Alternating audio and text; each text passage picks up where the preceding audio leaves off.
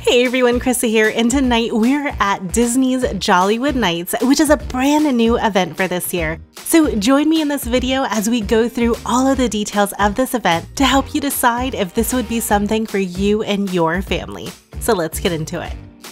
Disney's Jollywood Nights is a brand new after-hours event that takes place at Disney's Hollywood Studios. This is a separately ticketed event, and prices range between $159 to $179 depending on the date that you go. The party officially starts at 8:30 p.m. and goes until 12:30 a.m., but you can get into the park as early as 7. What's unique about this event is that it's themed as a glamorous holiday party that seems to be geared more towards adults. So you're invited to dress up in your holiday best, and there's several parties and soirees to attend throughout the park. We went on opening night, and when you first arrive, you'll make your way over to the designated partygoers entrance, where you'll receive your party wristband and lanyard, which will distinguish you from the rest of the daytime guests. You'll also get a party guide and a map, which will have all of the details of the event. As you make your way down Hollywood Boulevard, you'll be welcomed to Jollywood with a DJ who will fill the air with a mix of new and old holiday tunes. During the party, there will be several locations where you can meet Disney characters dressed in their festive holiday outfits. In Animation Courtyard, you can meet Mickey, Minnie, Donald, Daisy, Goofy, and Pluto. And there's also a DJ here as well. Around Echo Lake is a holiday celebration where you can meet Max as Powerline, Chip and Dale, and Phineas and Ferb. And in Pixar Plaza is Holidays a la Mode, where you can meet Edna Mode and Frozone. There are also a few specialty photo spots all around the park where you can get some unique photos. We tried the robotic arm magic shot, which can be found in the Animation Courtyard area. You can choose to do either the slow-mo or celebration shot, while this robotic arm will move around for a very cinematic shot. It wouldn't be a party without some specialty food and drinks that you can only get during the party. And top of my list was the Gertie cookie that you could pick up at Gertie's Ice Cream of Extinction. These Christmas cookies are all handmade and have mint icing. And who doesn't love Gertie the dinosaur, who is an icon of Hollywood Studios? We also stopped at Dockside Diner, which is also on Echo Lake. And here we picked up the poutine tots, the spicy pimento kimchi dip, the Christmas tree cookie stack, and a Sandy Claus hot cocoa. The kimchi dip was by far my favorite item that we tried of the night, and I highly recommend it if you're heading over to Dockside Diner. You can also enjoy some of your favorite attractions during the party as well, like Slinky Dog Dash, Toy Story Mania, Tower of Terror, Rock and Roller Coaster, Mickey and Minnie's Runaway Railway, Millennium Falcon Smuggler's Run, and Rise of the Resistance, which will have a virtual queue. Now let's get into some of the themed entertainment that's exclusive for the party. In Commissary Lane, you can enjoy Holiday Fiesta in La Calle. This area is themed as a holiday street fair where you can enjoy some energetic Latin music while enjoying some drinks and treats. Over by the entrance to the Tower of Terror is where you can attend the Twilight Soiree at the Tip Top Club. Here you can sip on some fancy cocktails while enjoying the sounds of a live band.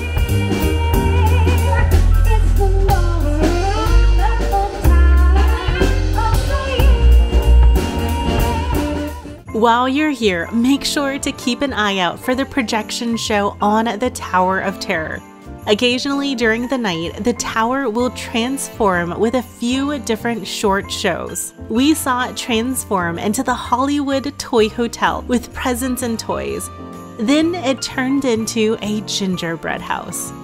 And lastly, it transformed into a cozy fireplace with stockings. The projection show lasts about a minute long each, so make sure to check it out while you're here. At the Brown Derby is Jazzy Holidays, which transforms into a jazz club. However, to do this, you need to join the virtual walk-up line since capacity is limited. And this fills up really fast, and unfortunately, we did not get to see inside. As with the other Disney parties, Jollywood has 3 main attractions that are a must-see for every partygoer. First, there's the Disney Holidays in Hollywood stage show that's located in the Theater of the Stars, which is the same theater for the Beauty and the Beast show during regular park hours. This is a dynamic musical stage show that has all the glitz and glamour of a vintage Hollywood TV special. All of the music is played by a live band on stage, and you'll see some special appearances from Mickey and Minnie who sing and dance along in their holiday attire. This is also hosted by Kermit the Frog and the fabulous Miss Piggy. This show is nearly 30 minutes long and has 4 different show times throughout the night. How many hosts does this show need? How big is your trailer? You're still becoming like a jacuzzi did it because I explicitly asked for one and I did not get one. We'll be back, folks. Probably. Okay, come on, Piggy. We better start digging our way out of here. You did? All right. The next exclusive event is What's This? Tim Burton's The Nightmare Before Christmas Sing-Along. This show takes place in the Hyperion Theater, which is the same theater where Frozen Sing-Along takes place during regular park hours. During this show, you'll join Jack Skellington as he invites you on a dreamlike adventure exploring some of your favorite songs from Tim Burton's The Nightmare Before Christmas. You'll sing along with songs from the movie, including What's This? Oh look, what's this? The hanging mistletoe. They kiss? Why, that looks so unique. Kidnap the Sandy Claus, sung by the mischievous trio Lock, Stock, and Barrel. Kidnap the Sandy Claus. The hauntingly beautiful Sally song. When he sees how much he means to me. And Oogie Boogie's song, which includes a special appearance from the one and only Oogie Boogie. When Mr. Oogie Boogie says there's trouble close at hand, you better pay attention now. I'm no boogeyman. This show is about 20 minutes long and has 4 show times, and is absolutely a must-do if you're a fan of The Nightmare Before Christmas. The grand finale of the night is Jingle Bell, Jingle Bam, which takes place at the Chinese Theater. Here, you can watch the night skies come alive with fireworks, lasers, lights, projections, merry music, and holiday moments from some of your favorite Disney films. There's only one show each night at 12:30 a.m. and it lasts about 15 minutes. And by the way, if you're finding this information helpful, I would love it if you would hit that like button and subscribe if you would love to discover more fun things to do like this, especially in my beautiful state of Florida. I release a new video every week, and the best way to be able to see them is by subscribing.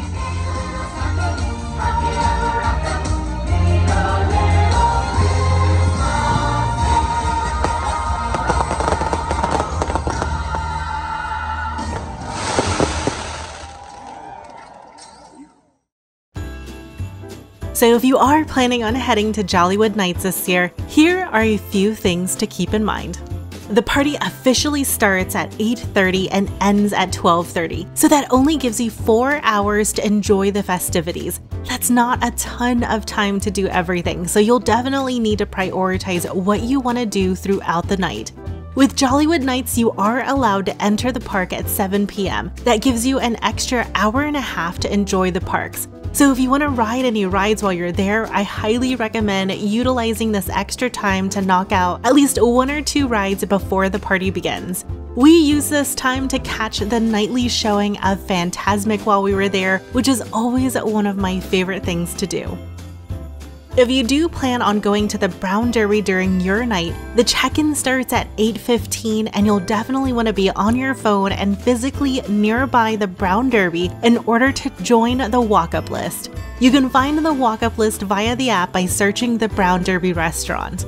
On opening night, the waitlist booked up really fast, so we were not able to get in, but they do open spots throughout the night. So if you really want to check it out, you'll want to make sure to check the app intermittently throughout the night. I highly recommend planning your evening around the event exclusive entertainment. There's several show times and definitely the highlight of the night. In the beginning of the night, a lot of people headed to the Twilight Soiree at the Tip Top Club, and the line to get in was well over an hour when the event first started. And I don't think it was worth eating up an hour of your precious 4 hours to get into the soiree. We found that we were able to just walk in later in the evening with no wait times. Most of the exclusive food items all had a long wait throughout the night, so to be safe, I would make sure to allocate at least 30 minutes to grab each food item as you're planning your night. I know we waited at least 20 to 30 minutes to pick up the Gertie cookie, so just keep that in mind. And last but not least, don't forget to dress to impress in your holiday best. I loved that this was more of a glitz and glamour event, so make sure to pack some dressier attire if you're traveling to the event. If you made it this far in the video, I would love to hear from you on Instagram, where I release content almost daily on the videos that I'm currently working on. If you're heading to Mickey's very Merry Christmas party as well, then you're in luck because I've got an absolute guide that will walk you through absolutely everything at the party to help you plan your night. Until next time, everyone, I hope you have a magical night and go out there and enjoy some Florida sunshine.